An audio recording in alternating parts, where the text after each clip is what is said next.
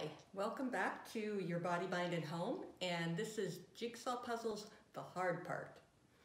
So just to refresh your memory, my suggestions are to do sorting of the edge pieces, and then instead of sorting through the edge pieces again, I have skipped that part of it now, and I just go right to sorting by color and texture. And then you go and you take a little section where the pieces are mostly the same, that you think is going to be one piece of the puzzle, one section of the puzzle, and you arrange them by orientation. So if there's any kind of pattern that you can see that's horizontal or vertical, walls, trees, you know, where you can see where the up and down is, anything like that, you sort the pieces and orient them according to that, and then you put those little pieces together, and then you go on from there. So this puzzle was a little different. First of all, it's only 500 pieces, so I thought, even though it was a difficult, I could tell it was going to be a difficult subject, I thought, you know, it shouldn't be that hard. So I started on it. I thought initially it really wasn't going to be that hard. This is the picture, and you can see it's basically two colors, white and green, brown, mixed snow kind of a thing. So in this case, I actually did the white pieces first because there weren't that many of them, and I did the solid whites in one section, and then I did the whites with a little bit of color around them in another section. And I actually started with the frame because I didn't know where else to start. I usually don't do that. I usually start right with the little pictures, but I started with the frame where it was white, and I put all the white pieces in there. And I'll show you how I sorted those because it's different from what I've done, you know, otherwise. But the solid white pieces I sort in a certain order. And then I started putting those together, and then anything that had mostly white with an edge of another color, I would fit in there. Then I had a section that was white with a lot of other colors. So it would have one entire border of white or two borders of white and then other colors. And that's how I went about it, you know, because it's a daunting puzzle otherwise. So when I got those sections filled in, this is what I ended up with. Okay, so as you can see from this, I have mostly the middles of trees that aren't done. So those are the most difficult. Some of these trees, you could tell the orientation because they're skinny, and so that was a little bit easier. And they had a lot of white around them, especially the skinny ones had a lot of white around them, so it was easier to tell how they fit together. But then you have all of these middle parts of the trees, and these are the pieces for that part of the puzzle. So over here I have the pieces that are just all muddled. They don't have any distinguishing features. So I put them all over here, and then down here are pieces that still have a little bit of either white background or solid, you know, more of a solid blue. So these over here have sort of a solid dark color edge that might make them, you know, easier to find a place for. And these over here, wait, where are they? They got a little messed up, but so these are all pieces that have a little head, what I call the head, that's got a little bit of difference of the color. So you can see they have little hats or something. That's kind of how I think of them, or a different color head. So those I have over here for when I notice that I need something like that. But these down here, see, this one has a little blue shoulder. This has a white shoulder. So I just sort of have a few of those over here. This one has a little blue area right there. So those, I think I'm gonna notice where to put them by the color.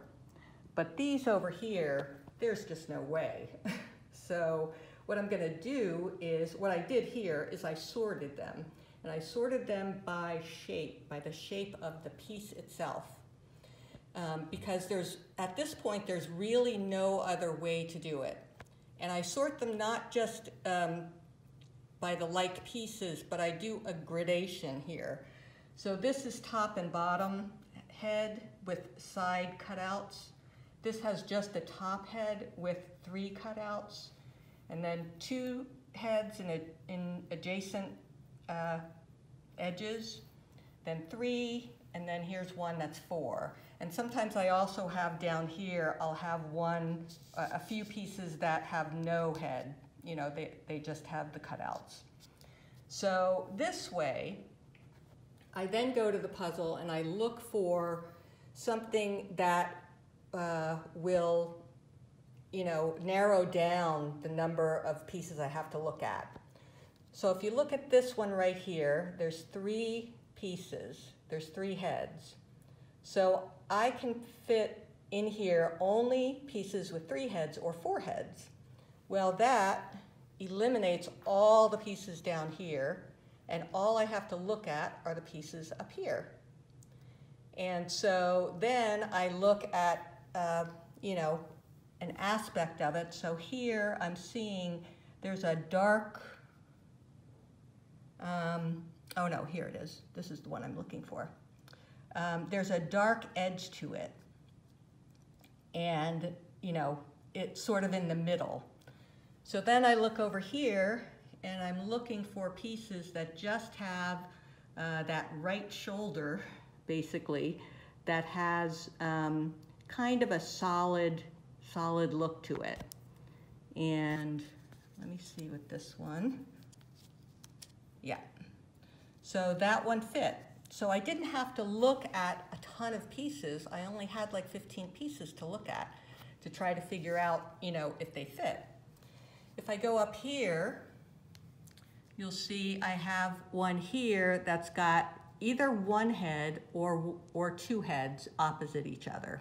So that really narrows down how many pieces I have to look at.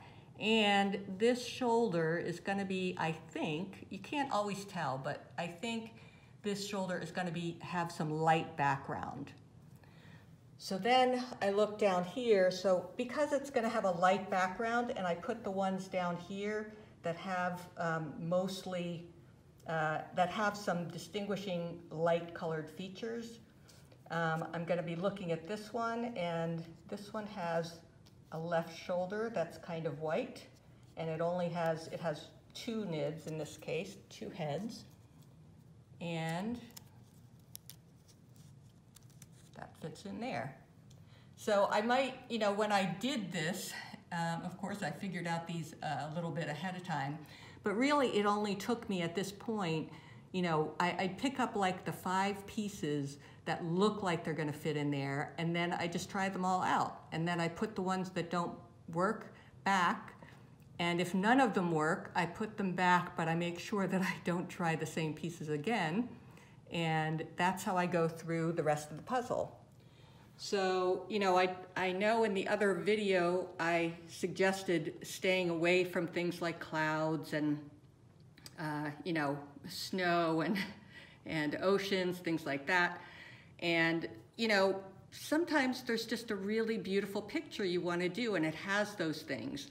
And so, you know, I'm not that patient, but I've just come across this method that, you know, since I discovered this method, I never get so frustrated that I give up on a puzzle.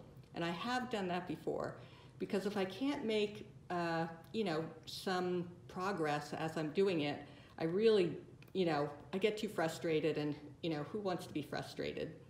So, you know, what's good for me is to just keep moving, and having this sorting mechanism for the things like clouds and really dark areas and really white areas. I did this for the white pieces that I was talking about before.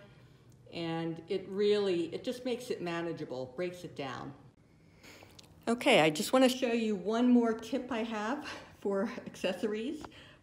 What I'm showing you here is just a little drop cloth that I made from a leftover sheet that I had used to make other things out of.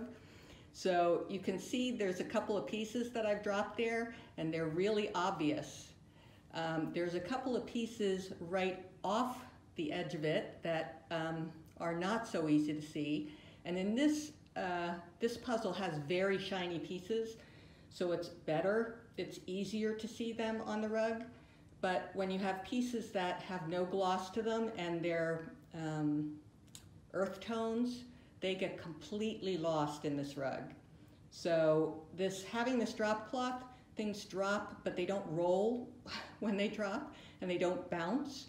Because this is flannel, they just sort of plop where they are, and it just makes it a lot easier. I often lose pieces, while I'm doing the puzzle, and this makes it obvious if I dropped any, and it makes them easier to pick up.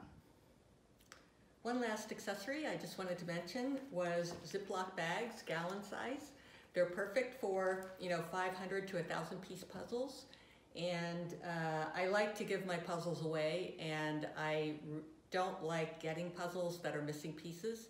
So I only give puzzles away that I have all the pieces for, and I put them in the Ziploc bags, and that way when I pass them on, if the box gets damaged or falls or anything like that, the puzzle pieces are not going to go anywhere.